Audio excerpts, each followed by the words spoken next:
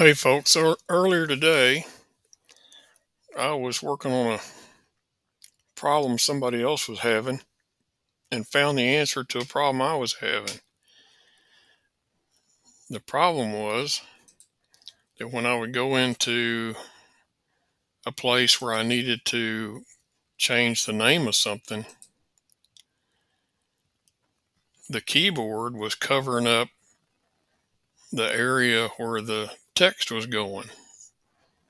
And what I had done was I had somehow let my transmitter update the keyboard app. And so this is the original keyboard app. I uninstall the update, and now I can see what I'm typing up here at the top. And now I'm using my computer and keyboard and mouse because I have my iX14 connected to it through a USB cable. So when I type, I use a keyboard. At the field, I don't do many changes, but I have to touch the screen like normal folks. But anyway, the keyboard was covering up what I was typing. And to show you what that looked like, let's go into Task Manager and click on the Home button and go to Settings and go to Apps. And before we do that, let's turn on Wi-Fi. We're going to need it. Don't leave Wi-Fi turned on, by the way. Only turn it on when you need it. And the only time you really need it is when you're updating AirWare or you're backing up your models to Google Drive. So click on See All of the Apps and go down here to Gboard. And there it is, and it's only 64 megabytes. And if you scroll down here to Advanced, you will notice that it does not say Store anywhere down here. And I'll show you that when I update it, it will say Store, and it will be a much larger app. So let's go to Home and go to the Play Store and update the Gboard app. So we'll search for, well, you got to click in the field or it won't work, Gboard, and search for it. And there it is. And see, there's an update for it. It's installed, but there's an update. So let's put the update on because I want to show you how it breaks the keyboard. So it's got to download it first.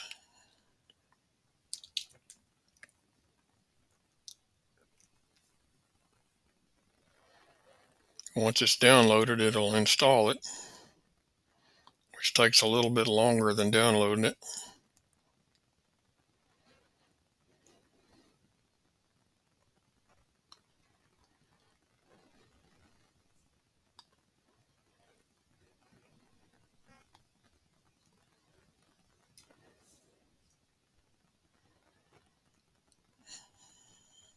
Okay, now we're installing it.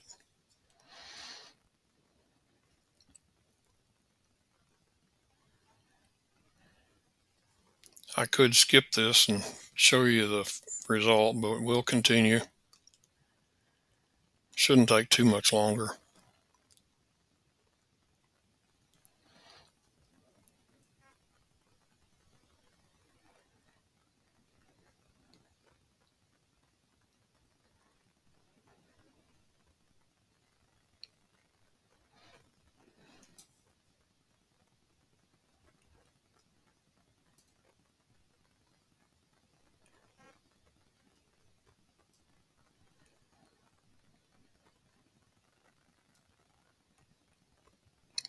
Any second now.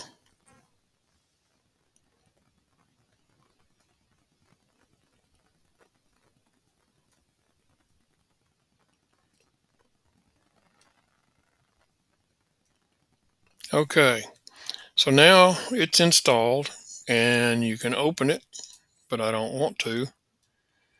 Notice there's no update button now because this is now the transmitter went to sleep. Now that this is the newest version, so let's get out of this. Let's go to the task manager and throw that off the screen. And let's throw this off the screen too. And go back here and I'll show you how that update broke my transmitter. So we go back to servo setup and we go to names and we go down here. And I'm going to have to click a second time because, well, there it is. Now, this is a different version of the keyboard, and it's in, what do they call it? If you click that button, it's in floating mode. So we don't want floating mode. Now it's in the regular full-size screen, or full-size mode. So now you can't see where I'm fixing to type. It's not showing it. It's behind the keyboard. So if I have the cursor at the end of the word and click for the keyboard, if I hit the backspace key and type something different, and I could have done it by clicking on the buttons or touching the screen, but see, I just happened to backspace everything off, and what I typed turned out okay. But when I click again to change that, you see it doesn't put help up here where I can change it. It doesn't show you where you're typing or what you're typing in. So you're working blind because this keyboard covers up the field where the data's at and doesn't show you an alternate location up here where you can see what you're doing. So you're flying blind. And I just happened to luck out and get it right. So now what do we do about this? How do we get rid of this new version? So we pull back down, we go to the task manager, and we go to the home button, and we click settings, and we click on apps, and we click on see all 29 apps, or however many there are, and we scroll down to Gboard. And notice it's 306 megabytes. That's a bunch bigger than it was before. Plus, this one doesn't work right. So click on it, scroll down, click Advanced, and you'll see that it says Store now, and it says that it was installed from the Google Play Store. So the way to get rid of it is click on that, and it'll take you back to the store, and now you have a button that says Uninstall. So click Uninstall and let it remove it. Okay, now it shows you that you can update it because it's back to an older version, or you can open the older version. Well, we don't want either one. So let's drag that off the screen, and go back. And go back to servo settings and rename that channel. And now when I click on it, see, now you can see what you're typing. And the keyboard is a little simpler, not so fancy. This button lets you change it. You can go here. Well, actually that one's different. There's floating right there. So you can set it to floating, but you probably don't want that because these buttons are so little you can't type on them. So click this again, click the three dots, turn off floating, and you'll get your regular keyboard back. All right, so this is how it should work. You should be able to see what you're typing up here in the upper left. So it's fixed. Now, let's go back to the task manager and go back to settings. Now, The only time you should turn on Wi-Fi is when you want to back up your models to Google Drive or update AirWare. So don't leave it turned on. Turn it off when you're not using it. Now, the way to turn off auto updates in the Play Store is to click on this icon that's your account and go down here to Settings. And then right there you see auto updates under Network Preferences. Click on that. Scroll down to auto update apps and you'll see that it says don't auto update apps. That's what you want it to say. You do not want to click either one of these two circles and turn on automatic update. You want this bottom button selected so that it does not automatically update if you forget and leave Wi-Fi turned on. So now to get rid of that, drag it off the screen and we're back here.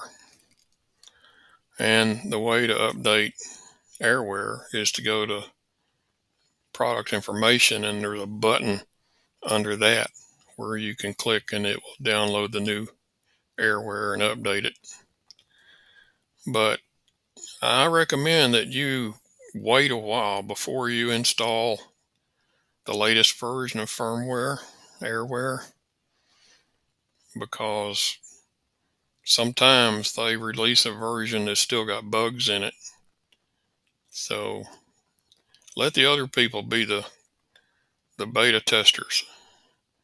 I never go to a restaurant during the first 30 days after it opens. I let them get their act together before I go, and I let other people go. And, you know, I go after the crowd settles down and after the restaurant has figured out what they need to do to run the place. So don't be in a hurry to switch to the latest firmware. And when you're not using Wi-Fi, well, I didn't do it quick enough. Click on here. When you're not using Wi-Fi, pull this down, turn it off. And now there's no fan up here and it's off. So,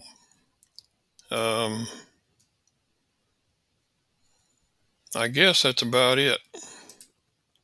So anyway, maybe that'll fix it for you too, because I sure wasn't liking the way it was working with that updated version of Gboard.